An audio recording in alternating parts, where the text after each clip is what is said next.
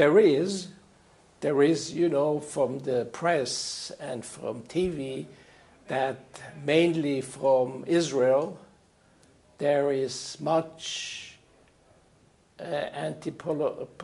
against Poland due to the Holocaust law, which has passed the parliament. It was signed by the president, although it was now made, revised in such a way that it is not a criminal offense. And by the end of June, there was an agreement between the Prime Minister of Poland and Prime Minister Netanyahu to put this to sleep, and now we have to build confidence between the Jews and the Poles.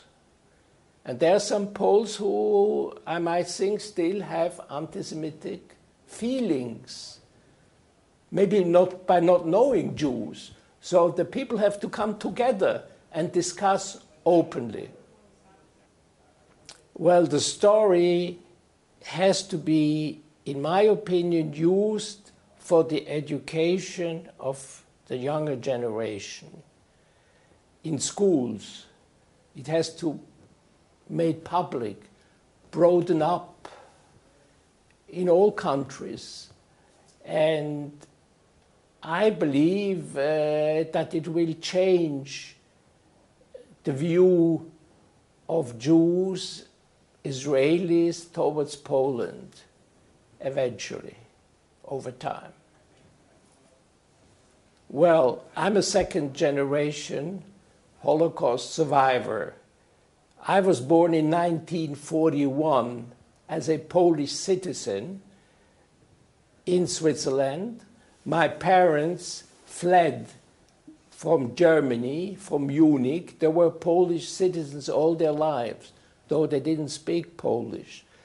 And my family went through the Holocaust. That means my father's brothers were affected by the Holocaust, and my father's second youngest brother, he was deported to concentration camps, and he was a couple of years in Auschwitz-Monowitz. So I know firsthand what it means to go under the Holocaust. But luckily, I was born in Switzerland just before my parents, they fled, and then 2 years later I was born. Otherwise I wouldn't be here probably. My parents lived in Munich. I wasn't born at that time, and they were Polish citizens. As Polish citizens, they were foreigners.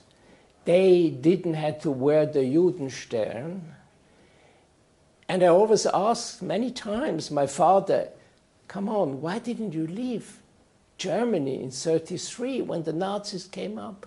He said to me, I was not so much affected. People didn't look at me as a Jew because my father was blonde, had blue eyes, and he was performing his business. And then they said, yes, it will go over, you know, the Nazis, Hitler will come down, it will be bad. And where should he go? He is Polish, he can only go back to Poland. He didn't want to go to Poland because his parents fled Poland in 1911. So they wanted to sit it out. And then in 1938, there was the first expulsion of Polish Jewish citizens from Germany. As you might know, they were arrested by the Gestapo and they were deported to Poland in, I think it was Będzin. It was in Będzin, this area, and the train stopped there and they had to wait. The Poles didn't let them in, the Germans didn't take them back. So after a couple of days, the Polish government made an agreement with Germany because the Poles threatened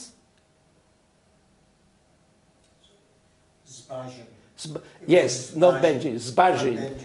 Yeah, So you Benjin. want to repeat it. Zbajin, you know about Zbajin? Zbąszyn? So my parents were also in Zbajin, and they had to wait. They didn't know what's going to happen.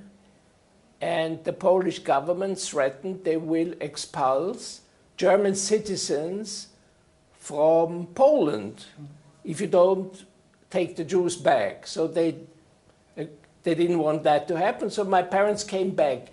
When they came back, they went back to their apartment, and they saw we have to leave.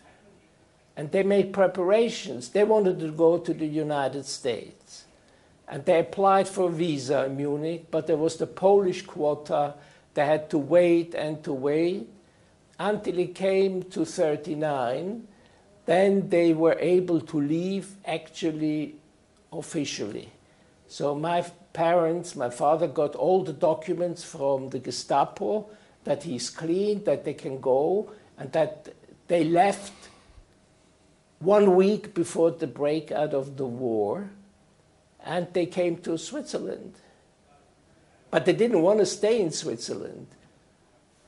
They wanted to go to England for preparations to go to the United States, but the war broke out and the borders were closed. So my father stayed in Switzerland with my mother, then I was born. But my father wasn't allowed to work. He had to go also to camp. He was in a labor camp, my father, in Switzerland, which was nothing compared to the Nazi camps, but it was a military guarded Swiss labor camp for Jews. There were many camps for Jews, for refugees. There were was one camp where my father was even kosher, but he had to work. He was building streets, you know, until after the war. And then he stayed in Switzerland. He still was waiting for the visa. He didn't get it. And then the Swiss said, okay, you can stay. And he stayed. Well, I still think there could have been more things which could have been done. But I must say that the Allies were not very helpful. When I read about Jan Karski, only a few years ago, I didn't know about it, what he had done and what he saw, and he was bringing over to the United States personally to President Roosevelt. Nobody listens. They didn't trust him. And it was absolutely in the hands of the Allies, especially the US, to stop the Holocaust. They had the means, but they didn't do it. Why didn't they do it? That's an open question. There are excuses that it was not so important. My father was very clear about it. My father said, and I quote him, my father said that the Americans, they were happy that the Nazis, the Germans, did the dirty work. That's what he said. So we have to learn about that.